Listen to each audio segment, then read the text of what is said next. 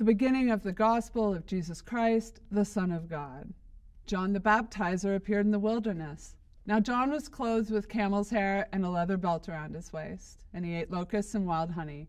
He proclaimed, "The one who is more powerful than I is coming after me." That's how the Gospel of Mark starts. So here's the funny thing about the word gospel. A lot of us use it to refer to the stories about Jesus in the New Testament, which is fine. And sometimes I hear it used as a litmus test for good preaching. Folks will ask, does the pastor preach the gospel? Which is also fine. And sometimes people use the word gospel in place of the word truth, as in everything Oprah says is gospel to me. But at the time the New Testament was written, the word gospel meant something quite different. See, 2,000 years ago, the word gospel was only used as a term for something like a military news flash. It was used when a messenger proclaimed that a victory had been won by the empire or the king. It was a pronouncement of good news. Something had happened that was good for the people. This sort of announcement was one that elicited a response, like when the owner of a crowded bar yells, "Drinks are on the house," everyone would naturally raise their mugs and say, "Yeah." The Gospel according to Mark, the first Gospel account to be written down, begins with these words: "The beginning of the Gospel of Jesus Christ, Son of God." We don't really notice it anymore, but that is one loaded sentence.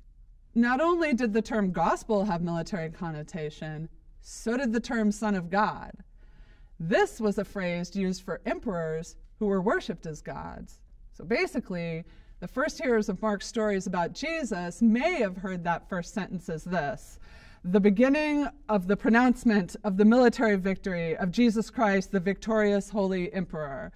And given a statement like that, they might have expected nothing short of liberating regime change. Instead, what they got was John the Baptist.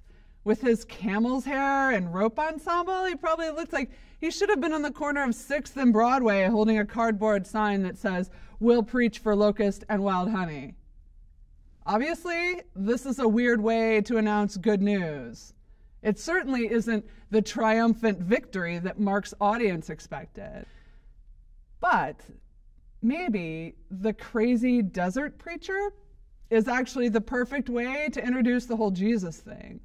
Maybe cognitive dissonance is the only way to set us up for hearing about what God is doing. Because when it comes down to it, nothing else in the Gospels meets our expectations either. As odd as they are, the first few verses of the first Gospel tell me a lot about what all the Gospels have in store.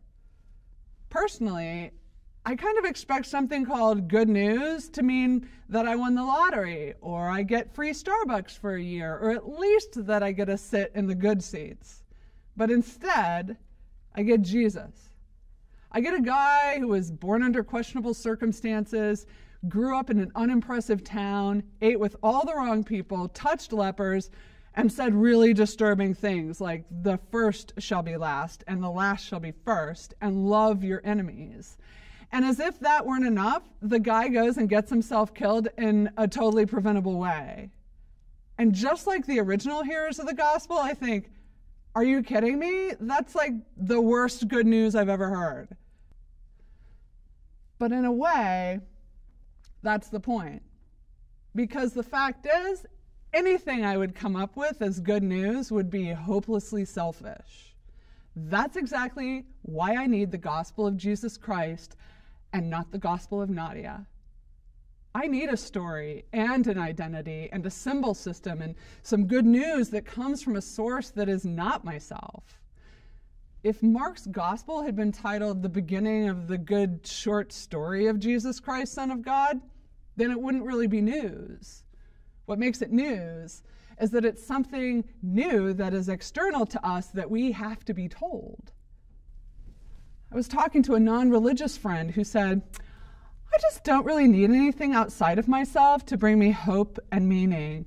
And I was like, oh my gosh, I totally need something outside of myself to bring me hope and meaning. I mean, if this is all there is, I just can't think of anything more depressing. I need hope and meaning that comes from something other than consumerism or human categories or status, and certainly something other than gazing at my own navel. Were I deciding what news would be good, I guarantee it would never involve forgiving some schmuck 70 times 7 or selling my things and giving them to the poor, and it certainly would have very little to do with dying to myself. But the fact that we pour ourselves into things and people and ideologies that never bring us life, the fact that we give our hearts to things that don't love us back, the fact that we can't fathom how selflessness and mercy and sacrifice can be good news is exactly why we need Jesus. This is why we need the God revealed in the Gospels. A God who comes to us not with winning lotto tickets in hand or military victories, but comes to us in the simple, common things that we can recognize. Things like human bodies and bread and wine and conversation around tables. That's what makes it good, and that's what makes it news. And if we go back and look at those first few verses of Mark, we see that what we read in the Gospels truly is the beginning of the good news of Jesus Christ, Son of God. It's not the whole story. It's not even most of the story, because it doesn't stop there.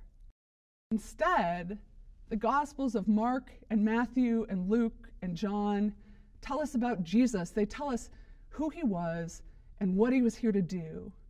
And that good news has done its work in people for centuries. This story has freed people throughout the history of Christian faith, from the original telling by those who witnessed it firsthand to the telling of it right now in this place where you've gathered. But Mark was right. Hearing is only the beginning of the good news. His declaration of the good news was meant to elicit a response. Those who have heard the story become part of the story. We are agents of the continuation of the good news of Jesus Christ, Son of God.